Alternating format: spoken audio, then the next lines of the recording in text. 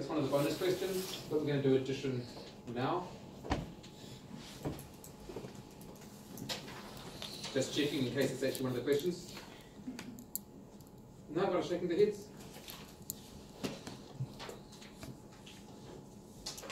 I printed out the one with all the questions on. What are the questions for this week? Numbers? 3, 7, and 9, and 8 components. 3, 7, and 9. Not 3, 5, and 7. Okay, this is question 5. I just momentary panic. Now, well, if this is a question, then it'll be an advantage to come into lectures. Okay. For all x, y, and z, so for any three numbers, x plus y plus z equals x plus y plus z.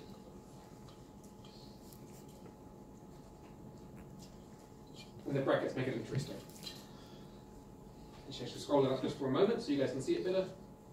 So if we have y and z added together first and then added to x, it's the same as adding x and y together and then adding z to it.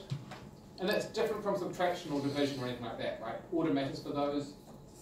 And order matters in Robertson's arithmetic. With induction, order doesn't matter for addition, is what I'm claiming.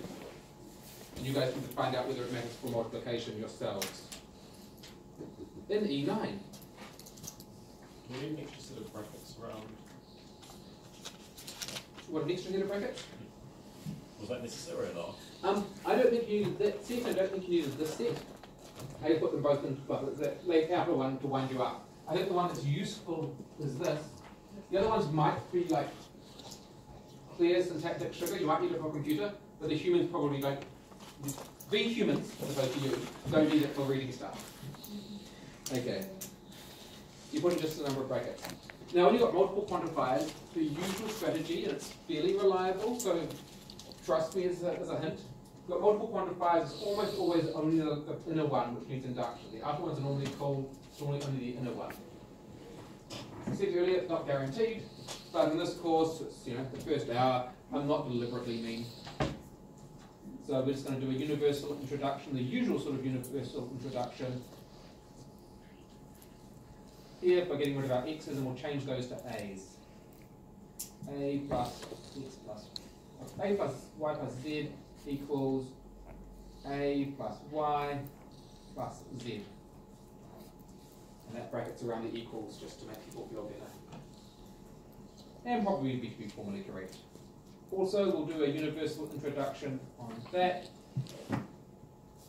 So we're going to change this to an arbitrary number. The y will just be whatever.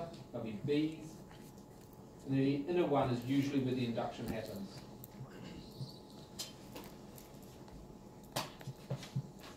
So now we're going to do our induction rule. So from a statement about 0 in our other reasoning block to induction.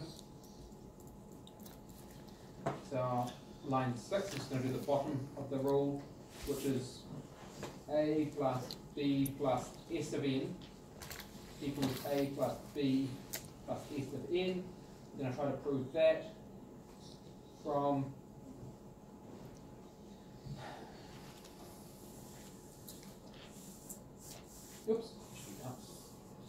outside, sorry, from line 5. Line 5 says a plus b plus n. So the z is being an n at the top. If it works for n, we're going to show it works. What has happened with my alignment? A plus b plus n is equal to a plus b plus n. We're going to assume it works for n, we're going to show it works for one more. So that's the hard, the recursive part of it. We also need to show it works for 0. So line 4, we're going to show a plus b plus 0 is equal to a plus b plus 0. So it works for 4, we've got a place to start. If it works for 0, then we say if it works for 0, it works for 1, if it works for 1, it works for 2, if it works for 2, it works for 3, if it works for 3, it works for 17. So we can just loop around forever with that reasoning. And we don't need to loop. The induction rule says, I will do the looping for you. You've got everything that you need. I will loop till it is finished. And it will finish. If you're doing it for a million, you just need a million loops. And the rest of it is no need for induction. You guys can do your Robinson's arithmetic from last week on that.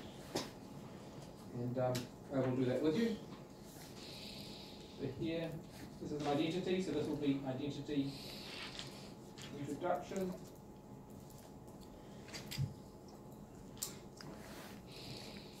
Assumption, identity assumption, that will be number 7. A plus B, oops, S of n.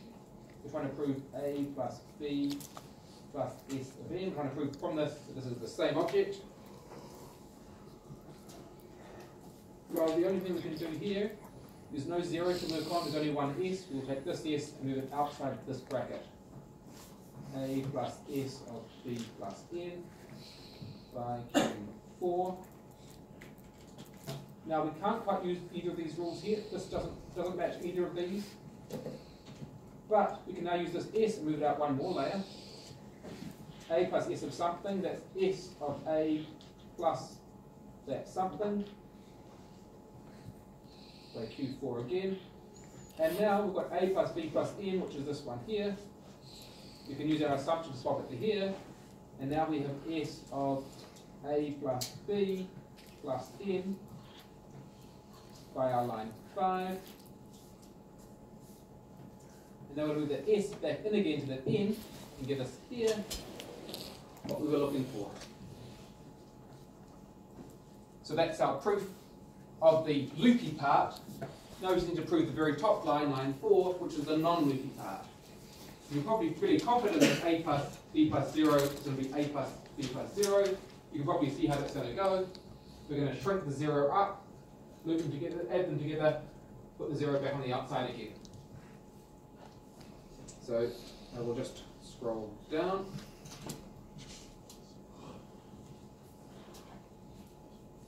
A plus B plus 0 is A plus B, which is A plus B plus 0. Or one big reasoning block. I guess that's line 8. And this is proved by line 8, identity introduction. Q3, Q3, and scroll to the left. We are done. So it was a big messy proof, but the only bit of reasoning we needed to do was in here, which wasn't too bad, and either simpler reasoning up the top. The induction rules, like by implication rule, introduction, or like disjunction elimination, gives you a whole bunch of structure. You've got a much smaller problem to work with afterwards. So it gives you the structure, then you're just using like Q rules here, and Q rules at the top to sort it. So if you've got the Q rules sorted, the induction breaks the problem down to needing to use the Q rules. So that's the name of the game.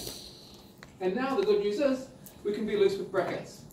Not during proofs, of course, that would be wrong, but now we can be loose with brackets. And then whenever you want to swap brackets around, you just need to throw these 15 lines of proof